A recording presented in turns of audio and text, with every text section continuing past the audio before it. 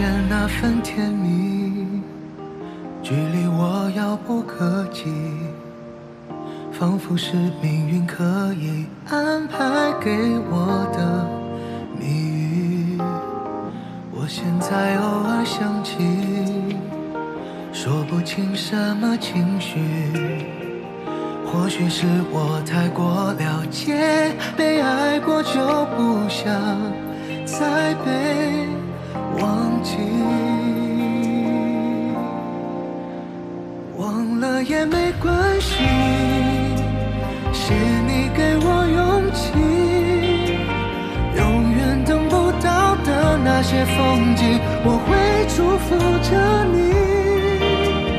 忘了也没关系，是我拯救自己，一直爱着你，从来没放弃。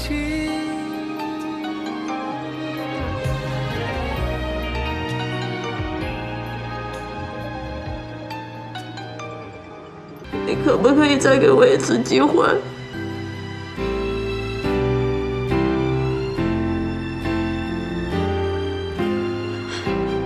让我亲口告诉你，我喜欢你。只要你可以回来，我什么都答应你。说话算数。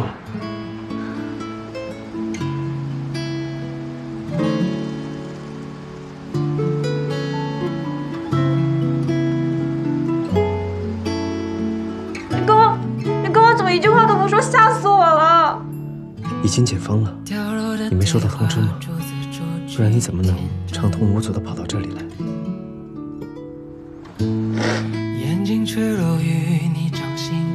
维安，刚刚你说的每一个字，我都记住了。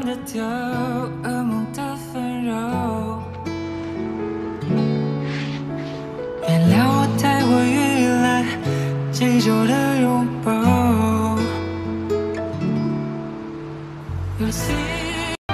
苏维安是学术妲己和顾云峥权色交易，你看，这条更过分。苏维安抢论文署名不成，被迫退学；顾云峥冲冠一怒为红颜，公报私仇抢温冉名额。你不就是为他而向我求情吗？求情得有个求情的样子，就你这个态度，休想让我改变主意。我不是在提谁求情，只是竞争本来就应该是公平的。我实验室聘请的研究助理，必须是靠实力获得。顾云峥，今天我要不揍你！干什么？是吧？在这嚷嚷什么呀，何小光？你举报我，材料准备的够详细，你处心积虑呢，我是不是？我要是你，我现在就好好的自省，自己到底有没有做过那些违背医德的事。你少跟我说这些冠冕堂皇的话了。你自己好好看一看，你输了，向苏维安道歉。不可能。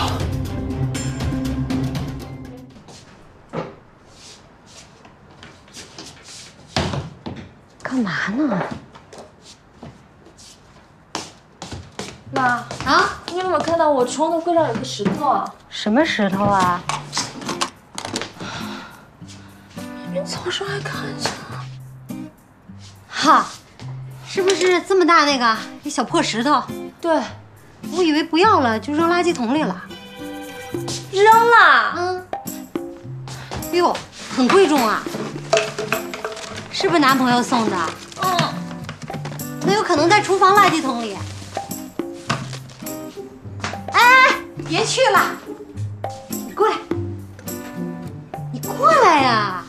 妈给你变个魔术，来，往这里吹口气，来。哎呀，唰，看，那是不是他？啊？怎么在你这儿？是不是他？嘿嘿。我呀，看你天天把它放在床头，我就知道是个很重要的人送给你的，是不是？怎么样，略施小计就被我炸出来了吧？坦白吧，男朋友叫什么名字，多高，长什么样，家住在哪里？还是没有，就是我拿来许愿用的，保佑我以后发大财。你快点还给我。谁信啊？拿好了啊！如果真像你说那么重要，一定把它收好了。没有几个人像你妈这么聪明的。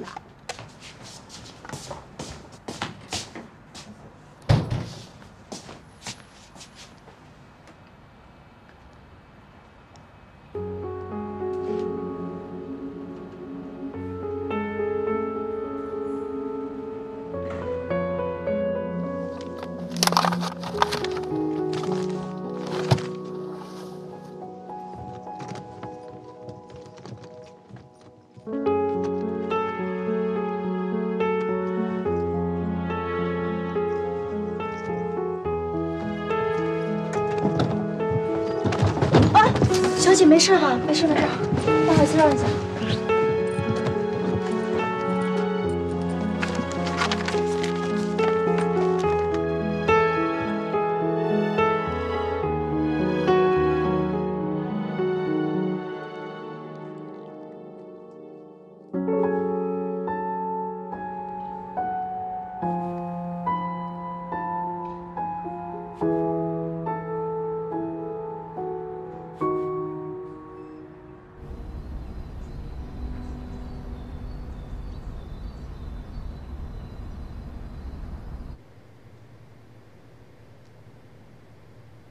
怎么样，师傅？您想怎么相欠啊？我建议啊，不相欠，因为再怎么相欠呢，它都不好看。这石头就是石头，就这么大一块，你把它镶嵌好了，准备挂哪儿？脖子上啊？就怕得颈椎病。没那么夸张，这石头才多重啊？怎么可能得颈椎病呢？哼，你这么喜欢这块石头啊？它背后有什么故事？它对我来说是个无价之宝。小姑娘，你是不是被人骗了？这就是一块普通的石头啊，一文不值。石头本身确实不值钱，但是它承载了一些我不想忘掉的回忆。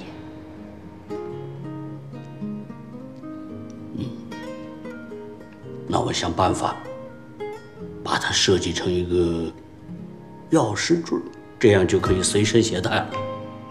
可以。石头不会弄碎吧？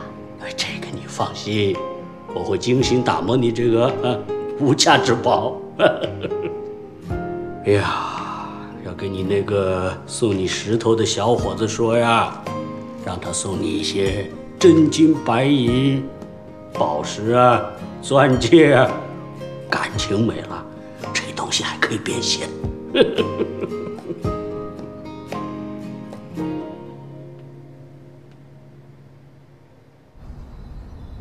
二叔，生日快乐！谢谢，老师，生日快乐！谢谢。老爷子寿比南山，这野山参呀，是云城费了好大的心思，从云南的药材贸易线上截胡来的，是不是云城？